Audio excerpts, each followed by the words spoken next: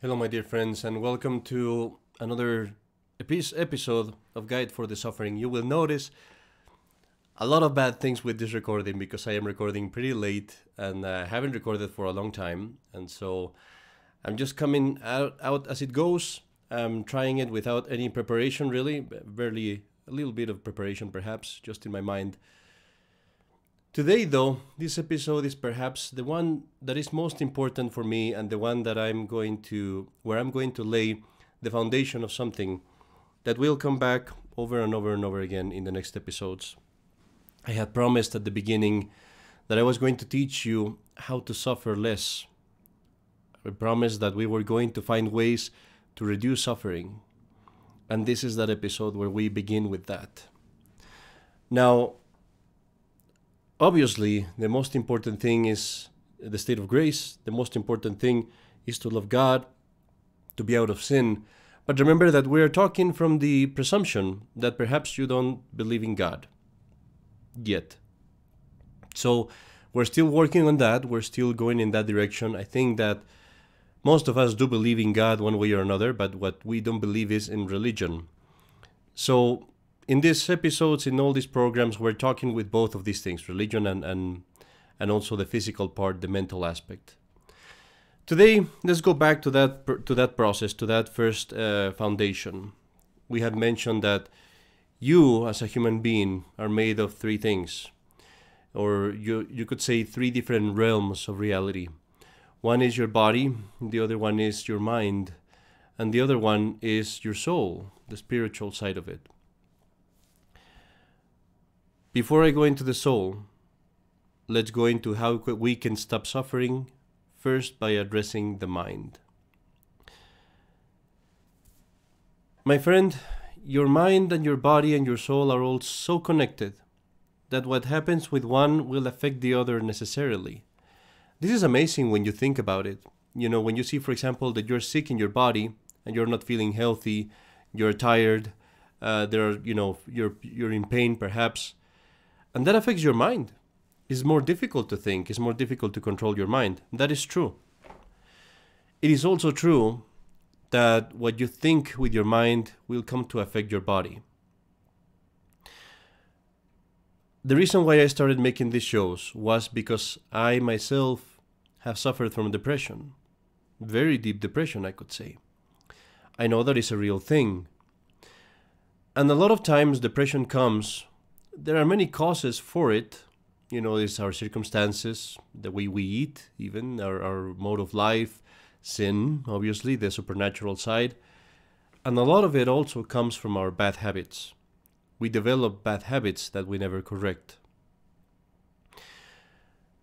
When I suffered from depression, I went to a doctor. And this doctor gave me pills. And these pills solved the problem immediately. It was pills that would provide the brain with serotonin, the drug that is supposed to make you happy. And yeah, I took the pills and immediately I started feeling better. My life entirely changed, supposedly. I felt I'm much more active, much more cheerful. Everything changed. I was much more sociable. However, after taking these pills for maybe, 2 or 3 months, I went to another doctor. And this doctor told me, get off those pills immediately. Now you can't get off of them right now. You have to, in steps, remove the doses. Make it less and less and less. The next 2 weeks take only half a pill, and then after that 2 weeks take only 1/3 of a pill, and so forth until you get rid of them. And at the same time, he said, I want you to exercise. I want you to eat very well, healthy. I want you to spend time in the sun and with other people and to laugh. But this is the most important part, he said. I want you to remove all negative thoughts, and I want you to think of positive things. And I gave the same answer that every person in depression gives. That's impossible, I said. Why? Because I don't have any positive things in my life. Everything is wrong. And then he said to me, listen, I want to show you how important your brain, your thoughts are for how you feel. And then he said, take this, imagine here a cutting board. We're in Mexico, so in Mexico, what I'm about to say is pretty common. Take this cutting board, and you're going to take a lime, one of those green limes. Take the lime and put it in the cutting board. Take your knife and start cutting the lime little by little. You see how it's cutting, and then you see the juice of the lime coming out. And you see the juice of the lime coming out on the cutting board. You take the lime, now you're going to put it on the glass, on the cup, and you're going to squeeze the lime and see how it goes. Is your mouth watering? And I said, yes. And he said, that's how powerful your brain is. That the things that you think affect your body so powerfully that your mouth watered just from imagining things. And so, when you're thinking of negative things, you're causing your body to act in the same way as if those things were happening. And it's a vicious circle, because then those things do happen. If you're thinking, for example, that you're hated, because you were hated, let's say, an hour ago, but you keep dwelling on that, you are suffering that same thing, and your body is reacting as if it was happening.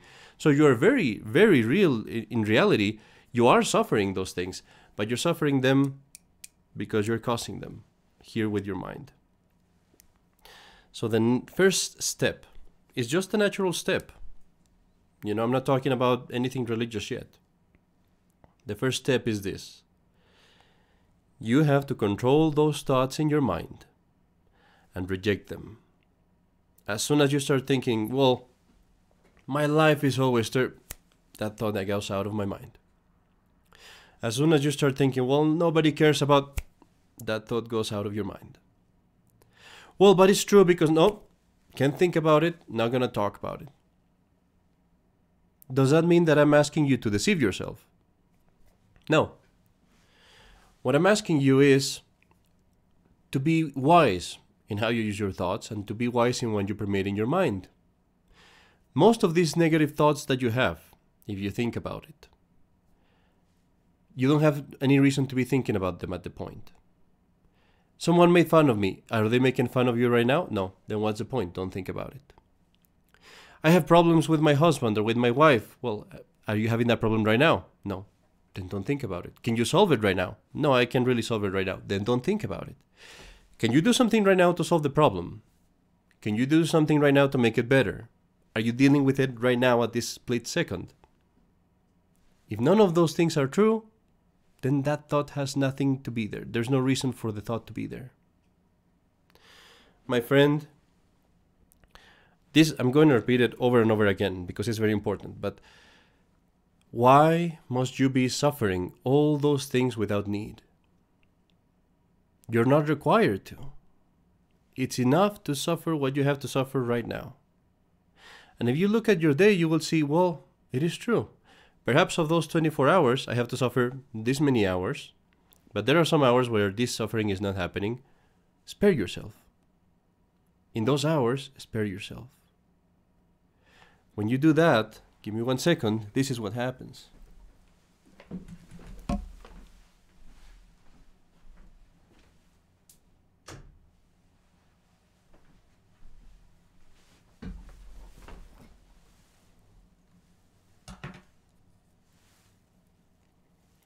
Light is made. When you do that, your mind becomes brighter. It's like, okay, I really don't have to suffer all those things. I really don't have to go through all those things. The reason why I say that I'm going to be repeating this is because it's not going to take a 15-minute video or 20-minute video to solve this problem. It's not going to take me telling you just once or twice or 3 times. You have developed a habit of thinking negative things. And we have to get rid of that habit. And just like any habit, it's going to take time and effort and constant repetition to get rid of it. For you, my particular friend, that you know who you are, I know what you might be thinking right now. You might be thinking, yes, I could get rid of my thoughts. But the truth is, I have a lot in my mind, and there's a lot of in my life, in my reality, that it's unavoidable. You're telling me, well, think positive thoughts. Yeah, I could think positive thoughts, but I'm still going to have 50%, 70%, 80% of my life messed up, ruined, difficult, that I don't want to have. Well, here's the thing. If you solve this problem of your thoughts and the other problem that I'm about to mention, a lot of that can go away too. And as I've said before, not only it will go away, perhaps it won't go away, but it will become a blessing. It will become something useful, something that you will find a good use for. It's almost going to be like a treasure. It's possible. What if that could happen with your life? What if you could change your life in such a way that all the things that you're suffering from being something bad turned into something good? You know, I can think, for example, imagine the first people that found oil. You know, this must have been probably before oil was needed for anything.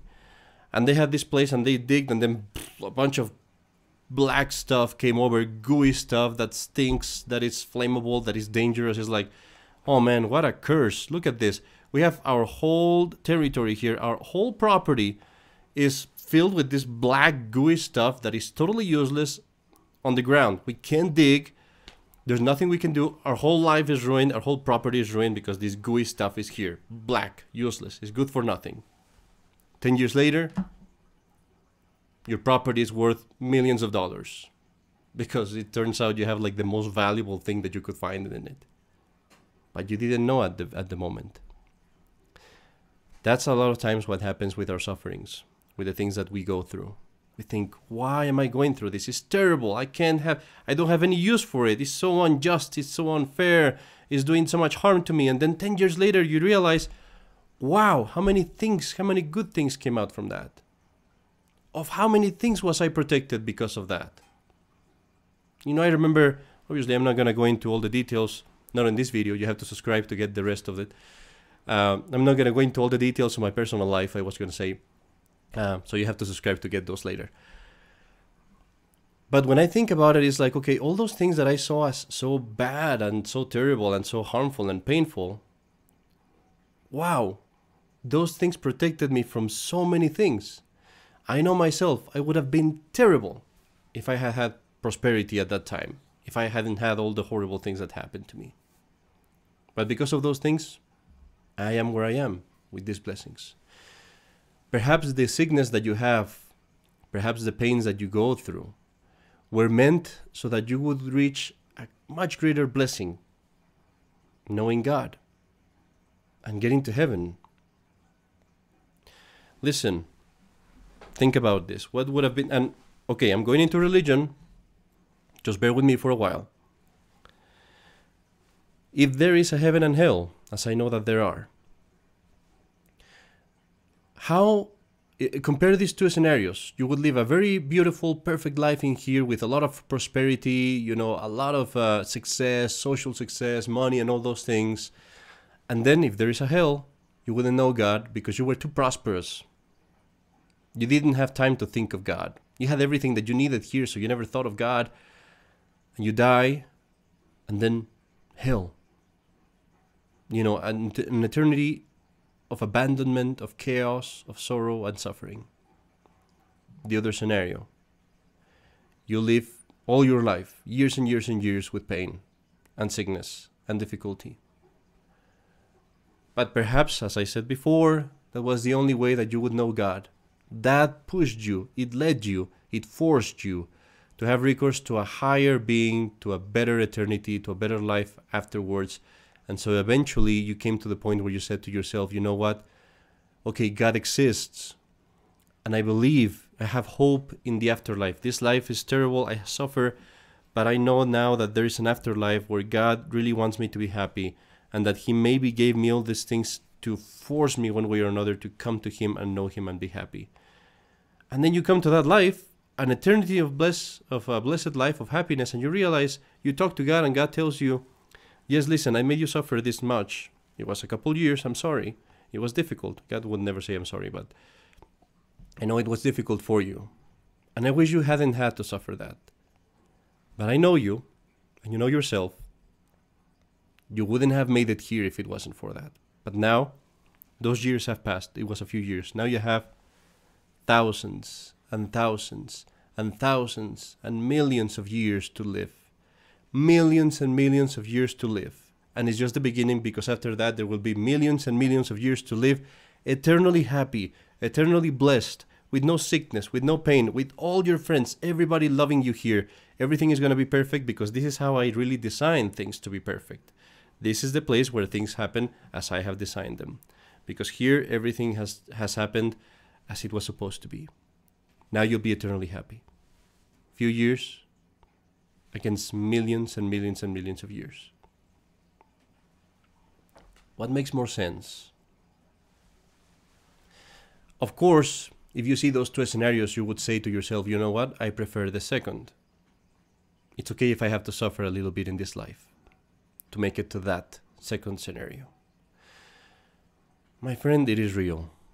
It is real. You know, I've been telling you for a while now that there is good in suffering and all these things about the hope that we have. There were saints, there were people that took suffering with joy and happiness, and they suffered. It was difficult, yes, but they saw the treasure that they had in there, and they lived these things. And you might say, well, they were fanatics. It was crazy people, you know, those guys that, you know, you see in the streets going like, oh, the end of the world is coming, you know, crazy fanatics. No, when you look at the lives of the saints and you look at these people, they were very reasonable people, very smart people. As a matter of fact, most of them were rather skeptical at the beginning. You had the apostles of our Lord that when our Lord rose again from the dead, they wouldn't believe it, just like you wouldn't believe it. They were reasonable people. And I'll say reasonable, quote unquote. They were people that would think like any of us would do. And I say reasonable, quote unquote, because it would have been reasonable to believe in our Lord, and they didn't. But what I mean to say is they would have the same reaction that you had.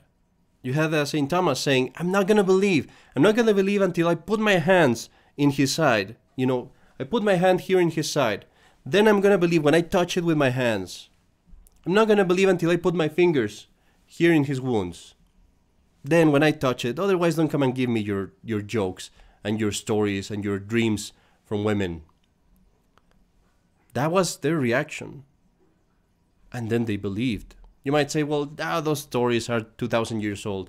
No, these things happen every single time. Year after year, century after century.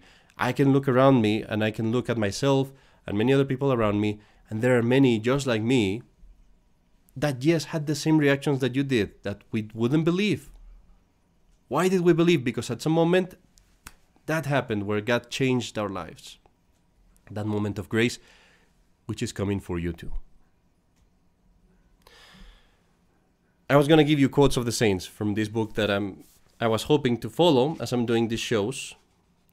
But it kind of would break the mood, and I don't have the talent to mix those two things at once. I need to finish this show. This episode is already too long. But I need to finish with the most important part. It might happen, and this is true, it might happen that when you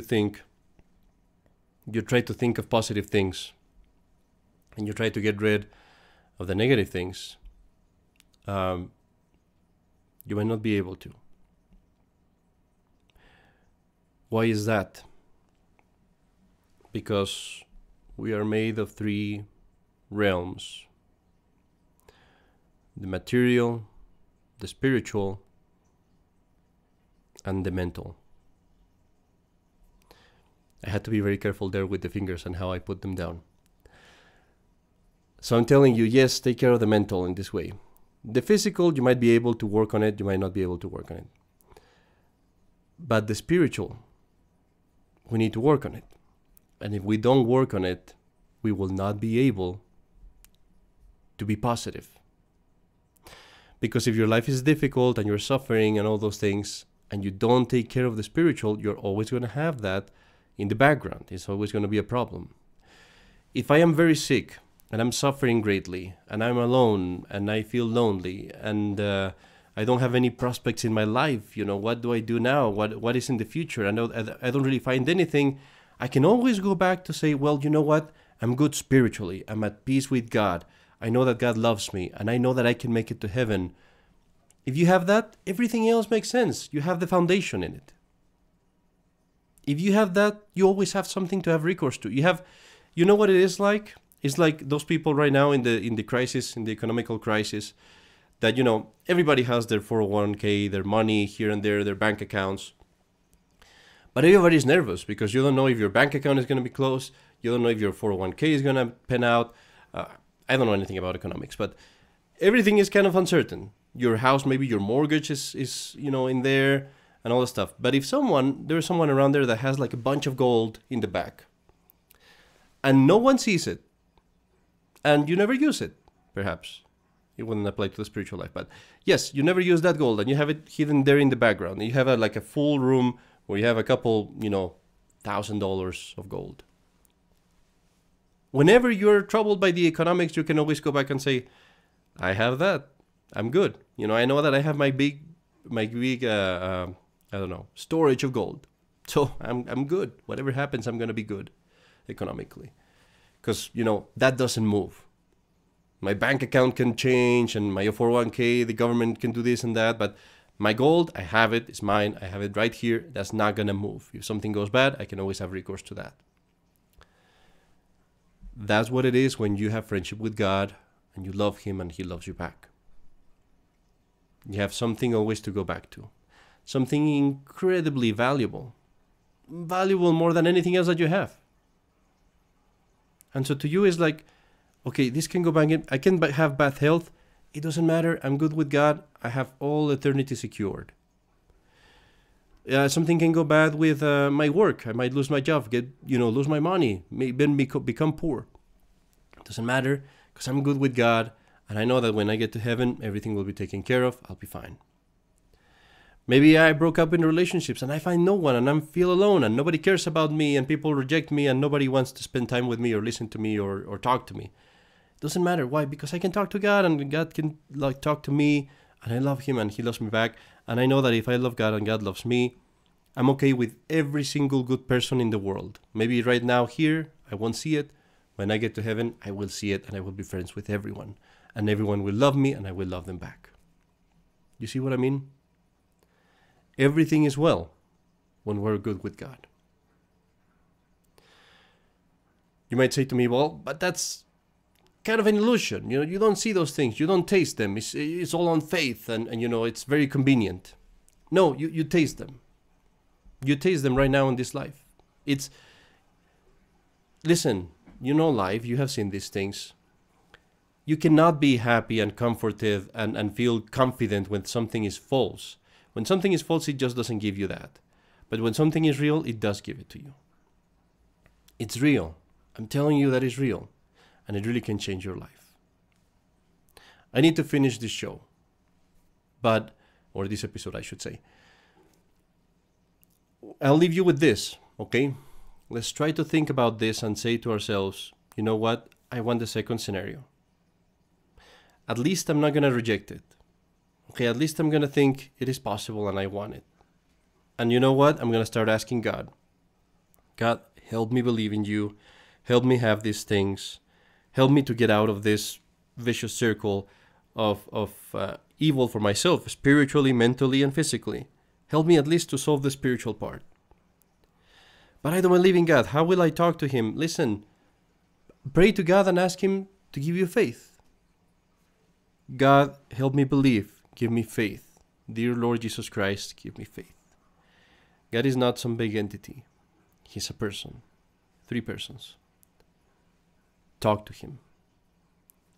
And at the same time, let's begin practicing that advice that I gave you. Whenever any negative thought comes to your mind, you will cast it aside. You will say, I'm not going to think about it. And you know what? In the meantime, say to yourself, I have a good hope that I might be able to believe in God. I'm going to work towards that. That's going to be my positive thought that I'm going to replace. The bad things come out, all the negative things come out, whether it be of myself or others or situation or whatever.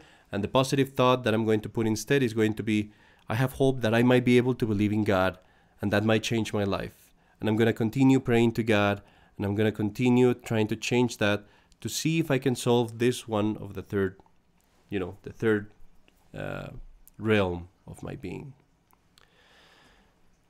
I'm sorry that it took too long to get this video out. I hope I can make the next one soon, after Easter perhaps.